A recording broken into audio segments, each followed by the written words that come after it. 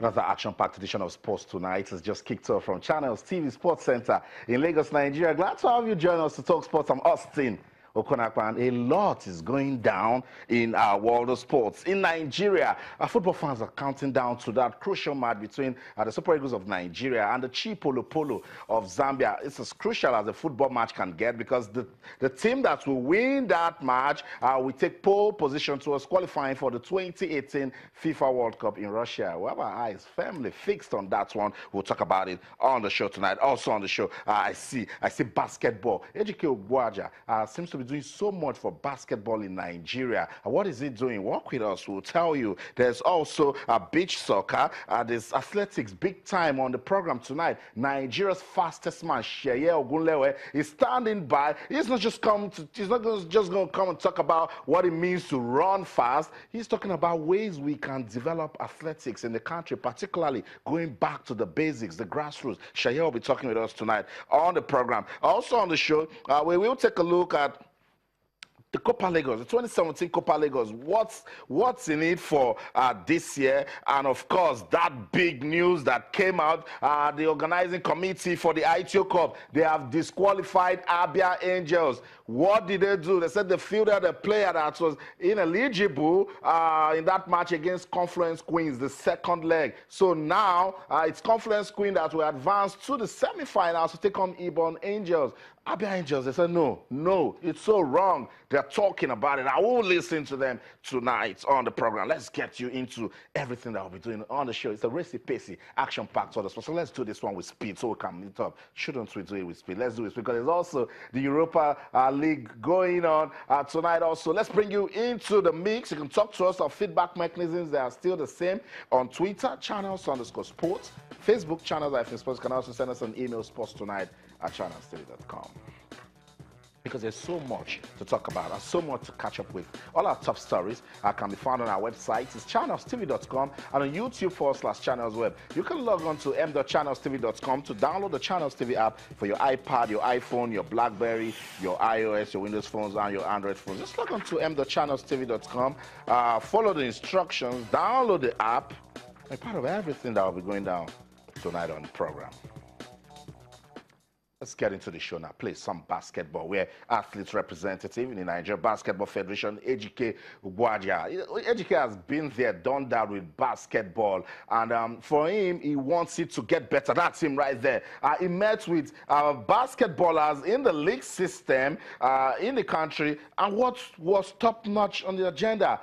Players' welfare.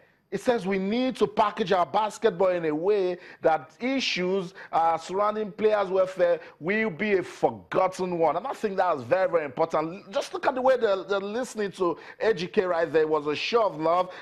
They brainstormed. They put a lot of things together. The female players were also there. They were encouraged to speak up and state their challenges as regards what they lack or feel the female league system needs to improve on. As players from the champions of the female league, First Bank, let's talk about First Bank, were present, and all they had to say were songs of praises for, of course, the MBBF and all it has achieved, particularly ensuring that the D Tigress won the AfroBasket Championships.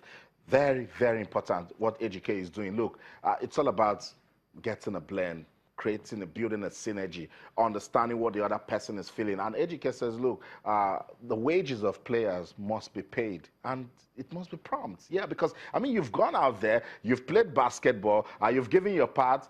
Welfare should be top-notch. And that's what Ejike is trying to do with the players. So that's a good one. Some good level of enlightenment in that one. Basketball seems to be on the rise, and all that the MBBF need to do is to sustain the momentum, and I think I agree with that one right there. Let's get on with the show now. Talk about the 2017 COPA Lagos Beach Soccer Championship. The annual event will take place on December the 8th. So that's it right there. You know now, December the 8th, and will run through the 11th at the Eco Atlantic in Lagos. Host country, Nigeria, Lebanon, and the Netherlands have been confirmed to feature at the tournament. The organizers said a club format is being proposed, and Sporting Lisbon of Portugal, Lazio of Italy, Arsenal of England, and a selected side from the Nigeria Professional Football League will also feature at the championship.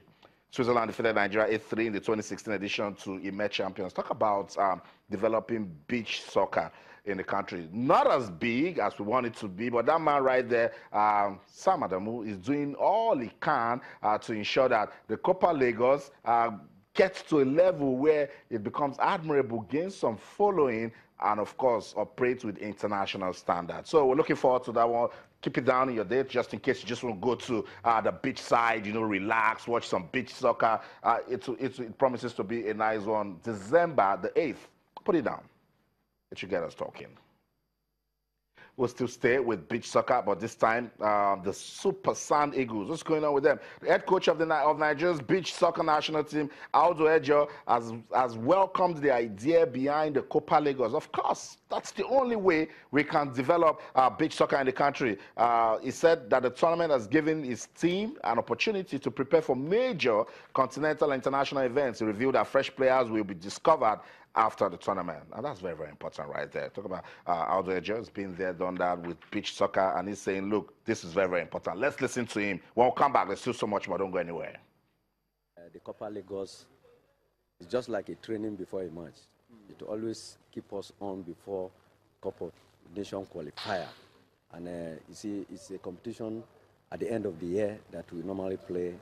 And we don't play friendly matches. We don't go for some competition for 3, 4, 5 years back now. But Copa Lagos is a kind of a competition that every year we must do. So I think I've learned a lot because it exposed my players. It makes me get some players, like from Pepsi, Beach Soccer of Eniba, Canopilas, and others. You know, most of my players are aging, and we need replacement. So you will see different faces in this Copa Lagos coming up by December 8 to 10th. You see a new face coming up.